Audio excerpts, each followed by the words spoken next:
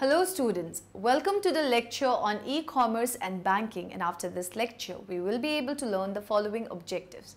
Understand about e-commerce for banks, discuss about requirements and opportunities for payment system, understand the correspondent banking, explain the electronic data interchange EDI, discuss the electronic payment system, explain automated teller machine ATM, understand electronic payment and online electronic payment.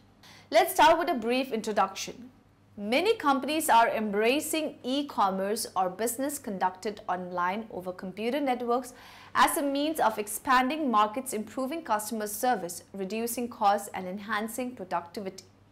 Companies have traditionally used computers to manage their product and customer data. E-banking developed and evolved rapidly during the last 10 years. IT innovation like web commerce and secure information exchanges have been a triggering factor for e-banking appearance. These IT factors continue to bring pressure to e-banking development. The internet will make banking a much more competitive environment in the next years to come. Since the internet is not constrained by geography, banks have to compete with national and multinational banks and companies for consumer located anywhere in the world. Let's look at how Brian would have to pay back Alex in the traditional way of doing things. Brian is sitting in the kitchen, reading the mail he has received today. He receives a letter from Alex explaining him that he needs to pay him back the 100 Swiss franc that he lent him last month. Brian gets in his car and drives to the nearest bank in the city. When he arrives at the bank, he has to speak to the banker who will help him to do the transfer. Brian will have to prove his identity, give his account number and Alex's account number. The banker will then take a few minutes to verify all the information and do the actual transfer. Brian can then go back to his house. The whole process will have lasted 30 minutes. That is if he had luck with the traffic, found easily a parking spot, and if the banker was competent. In the next part, we're going to explain the modern way of doing bank transfers. With new technology, Brian does not need to move. He can make all his transactions from home. Brian receives a message from Alex saying that he has to reimburse him. Now the whole process will be done from a computer. Brian takes his computer and goes on his bank's internet platform. He will have to log in and he will be asked to enter his username and his password. For security reasons, his bank will send him a code by SMS that he must enter to identify himself. By doing this, they prevent criminals from hacking their account. He can directly enter Alex's account number and the amount he needs to pay. Now, a single mouse click is enough to confirm the payment. Eventually, he receives a confirmation that the payment will be effective in the next business day. The whole process has been completed in less than 5 minutes. Alex, no matter where he is located, receives a message indicating that the amount has been transferred to his bank account. Let us now discuss e-commerce for banks. E-commerce is a commercial activity dealing directly with the trading of goods and services and with other related business activities in which the electronic communication medium plays a central role. These activities include the communication of information, the management of payment, the negotiating and trading of financial instruments, and the management of transport. E-commerce is a part of e-business and its goal is to generate profit through the various set of activities based on buying and selling principles. Banks' changing response to e-commerce. A review of the banking industry's response to online commerce suggests that even as recently as 5 years ago, banks' involvement with the internet was quite limited. A bank might set up a website to provide consumers with information about its services. Actual banking transaction, however, still took place at the branch through the mail, by telephone or over the automated teller machine ATM network. Development of e-commerce products. Banks are designing and deploying a range of new e-commerce products. If the product proves successful, the basic business mix of banking is likely to change.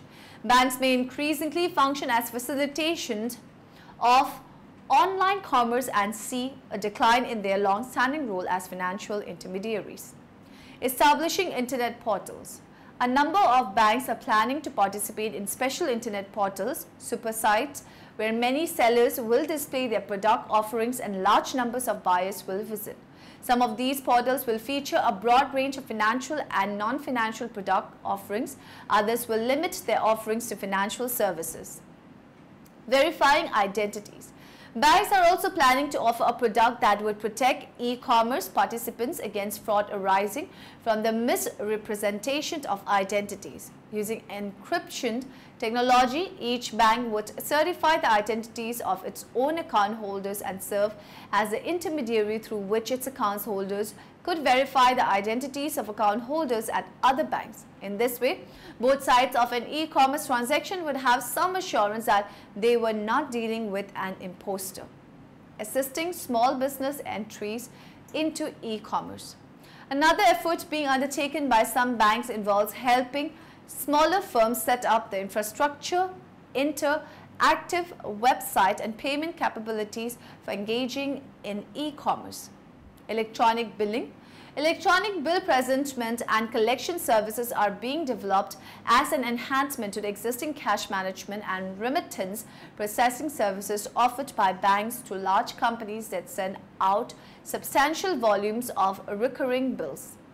Facilitating business-to-business e-commerce. A few of the largest commercial banks have begun to offer firms the technology for electronic business-to-business commerce. These banks are essentially undertaking to automate the entire information flow associated with the procurement and distribution of goods and services among business. Issuing electronic money and electronic checks. Two e-commerce products still in the planning stage are electronic money and electronic checks. As more computers become equipped with smart card readers, banks are considering issuing electronic money that could be stored on these cards and spent over the internet. Integrating the ATM and internet networks. Some technology companies and a banking technology group are exploring the feasibility of allowing access to the internet and to bank websites from ATMs. Risk implication. Although banks stand to gain from e-commerce involvement, they will also face some significant new risks. Some of these risks are strategic. Strategic risk e-commerce will surely transform the competitive landscape in banking and finance. One danger for banks is that they will be caught off guard by the changes, unable to anticipate new forms of competition or to respond to them in an appropriate way. Reason for adoption of e-commerce. Banks have various reasons for adoption of e-commerce. The main reason for the adoption of e-commerce by banks was to improve customer service, to cut down on operational costs, to keep up with industry trend, and lastly, to respond to customer demands. Other reasons include expanding bank market share, to increase bank profitability, to increase or create customer awareness of e-commerce services, to increase geographical reach, profitability, and as a response to customer awareness on e-commerce services, to increase customer awareness on bank products and to extend bank geographical reach. Now let us talk about the requirements and opportunities for payment system. Electronically based payment systems have been in operation since the 1960s and have been expanding rapidly as well as growing in complexity. However, in most of the major industrialized countries, an inverse relationship exists between the volume and the number of transactions handled electronically. This has been due to the four related factors. Proprietary closed networks were developed by banks to handle large and increasingly internationally based payment systems. Large value payments are increasingly associated with foreign exchange and global securities transactions, thereby becoming diverse from underlying world trade. Large value payment systems were not designed nor are they cost effective for small value payments. Paper-based non-automatic payment systems remain an established part of accepted business practice for varying institutional reasons, thereby remaining ingrained in the economic system. The role of payment system.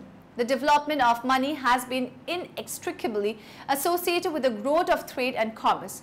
Monetary exchange and banking system developed rapidly as foreign and domestic trade expanded exponentially following the onset of the Industrial Revolution. International system of exchange. International trade has grown significantly in the post-war period, and with it the associated monetary flows. More recently, deregulation and globalization have led to a spectacular growth in the value of non-trade related financial transactions. Payment and settlement system. A mixture of different payment systems has evolved to service the growing requirements of both trade and non-trade related commerce. There is a particularly sharp division between the payment and settlement system, which are used for large value transfer, and those which are available to settle smaller payments, particularly on a cross-border basis. Large national payment system. Electronic payment systems are not new and have been around in some form for several decades. The volume passing through wholesale systems are huge, and it is useful to provide some indication of the scale of monetary flows which are involved.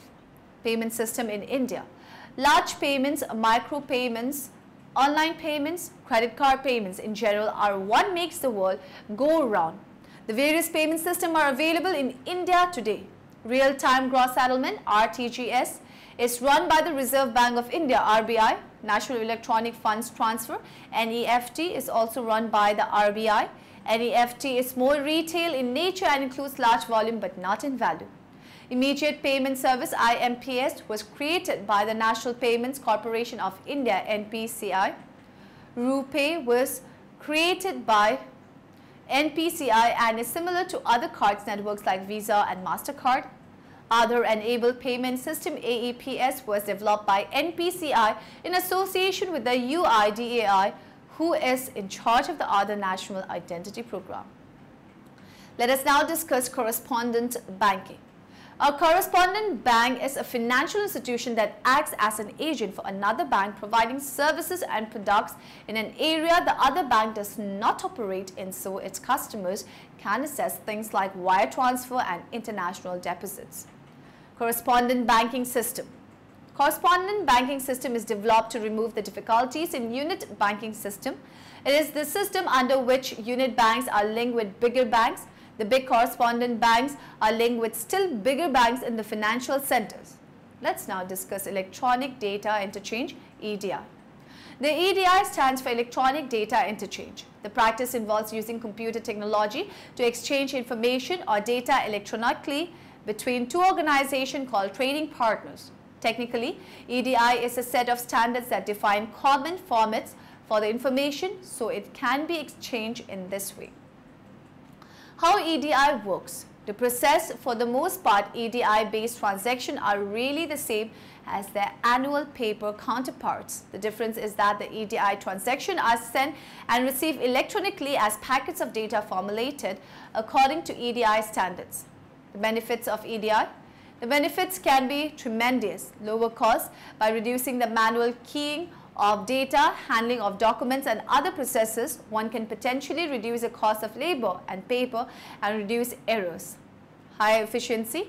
Sending and receiving EDI data happens in seconds and the information can be acted on immediately. Improved accuracy. One can reduce errors by using EDI because manual and duplicate entries eliminated. More supply chain visibility. With EDI, product sales data, product inventory status, demand forecasts and other metrics can be shared with suppliers and their suppliers. Enhanced security. Thanks to numerous communication protocols addressing encryptions and other security issues, critical business or personal data may be exchanged with higher levels of security via EDI than by any other means. Greater management information. Because EDI data is electronic data, one has a source of information to guide management decision or to mine for further analysis. As in the traditional marketplace, so too in cyberspace, diversity of payment methods allow customers to choose how they wish to pay. The following instruments are acceptable means of payment: electronic checks, electronic credit cards, electronic cash, smart cards, person-to-person payments, electronic fund transfer (EFT), e-wallets and purchasing cards. Few things to know about online payment systems. ACH payments. They are electronic credit and debit transfer allowing customers to make payments from their bank accounts for utilities, mortgage, loans and other types of bills. Merchant account. It is a bank account that allows a customer to receive payments through credit or debit cards. Payment gateway. It allows merchants to securely pass credit card information between the customer and the merchant, and also between merchant and the payment processor. Payment processor. It is the company that a merchant uses to handle credit card transaction.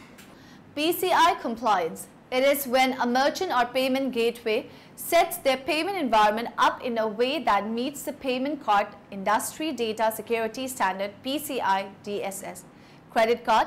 Credit card is small plastic card with a unique number attached with an account. It has also a magnetic strip embedded in it, which is used to read credit card via card readers.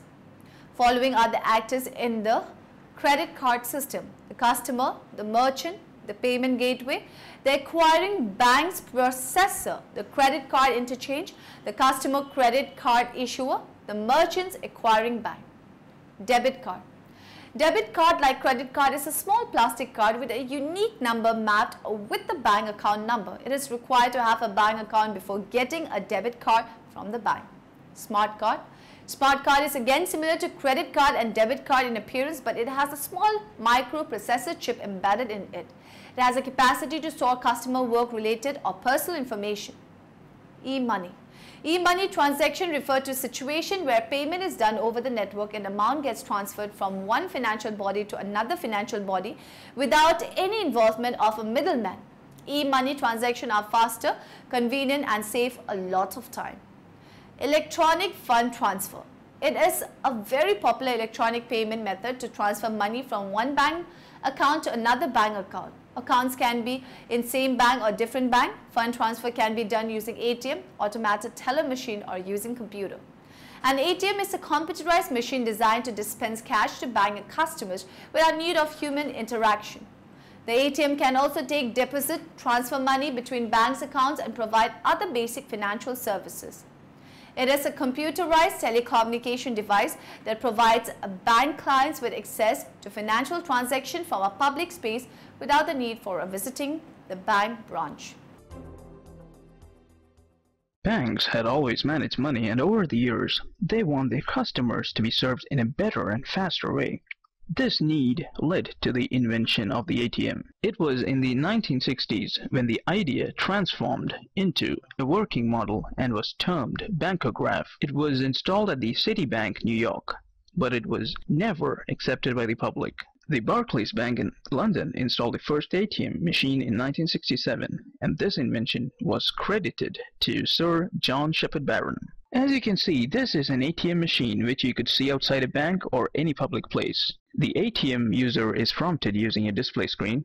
The keypad lets the user tell the bank what kind of transaction is required. The heart of an ATM machine is the safe and cash dispensing mechanism. The entire bottom portion of most small ATMs is a safe that contains the cash. The deposit slot here allows the user to deposit cash along with the transaction details.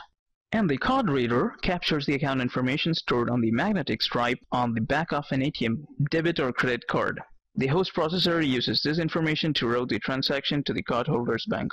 Right next to the card reader, we have the different types of cards that are accepted by this card reader, and the different types usually refer to the different host processors that are used in the transaction. The receipt printer provides a paper receipt of the transaction at the user's request. The user interacts with all of these components of an ATM machine to carry out the transaction successfully. We start the transaction by inserting the ATM card into the card reader. And once the card has been accepted by the ATM machine, the user is prompted to enter the PIN.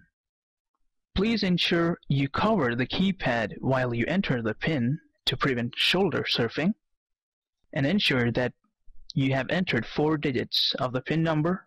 We are prompted to press enter when we finish entering our PIN number.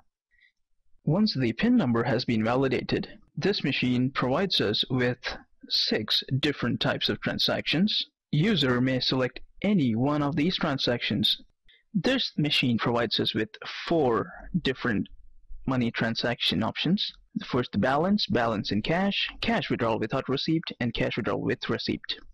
And over here we have the PIN services and the mobile phone top-up. You may select any one of the options here. And let's go for cash withdrawal without receipt. And we are prompted to enter the amount. I'm entering an amount of £10. We are also prompted to choose from a list of various options, which displays amounts ranging from 10 to 50 and 80, 100 or £200. Let us go ahead and choose the first option of £10. The user is now requested to remove the card from the machine. Only then is the cash dispensed by the cash dispenser. And once we have removed the card from the machine, the cash is dispensed by the cash dispenser. The receipt printer remains inactive since we opted to withdraw cash without receipt. This is just one of the transactions that are being provided by any ATM all over the world today. Now let's take a look at the front of a typical debit card. First we have the issuing bank logo, and then we have the EMV chip and the unique card number, which is followed by the expiration date and the issue date, the cardholder's name, and the different account information, along with the card brand. The magnetic stripe, sometimes called a mag strip, is read by physical contact and swiping past the reading head. The signature strip holds the cardholder's signature. The card is invalid without a valid signature. Then we have the card verification value, a hologram, which proves the authenticity of the card. Online electronic payments are not tantamount to electronic payments. In the emergence of e-commerce, credit cards have long been represented by electronic means of payment. Credit cards in shopping malls and online electronic payments, online payments, also known as electronic currency, broadly speaking, refer to a transaction in the online exchange of funds. It is a network-based electronic financial, a business card transaction for all types of electronic tools and media, the electronic computer and communication technologies as a means, electronic data, binary data stored in the bank's computer system and through the computer network system in the form of the flow of electronic information transfer and payment. Common online electronic payment system. In online shopping, online electronic payment function is a key issue to ensure the consumers are fast and convenient. One has to ensure the safety and secrecy of the parties to a transaction, which requires a complete electronic trading system. Internet bank card payment system, including online credit card, smart card, IC card payment system are established in accordance with a standard set shopping and payment system. No security model.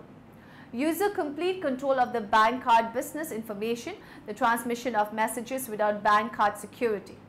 Simple encrypted payment system model.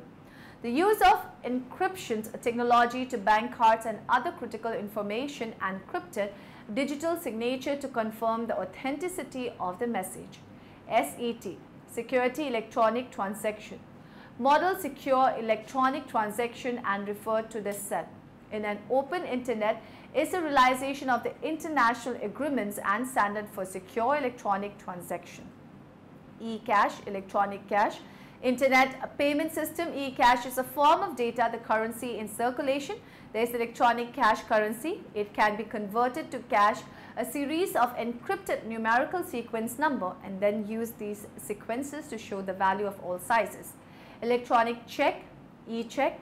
Internet payment system, electronic check transfer payments from paper check to the merits of using digital transmission to transfer money from one account to another account.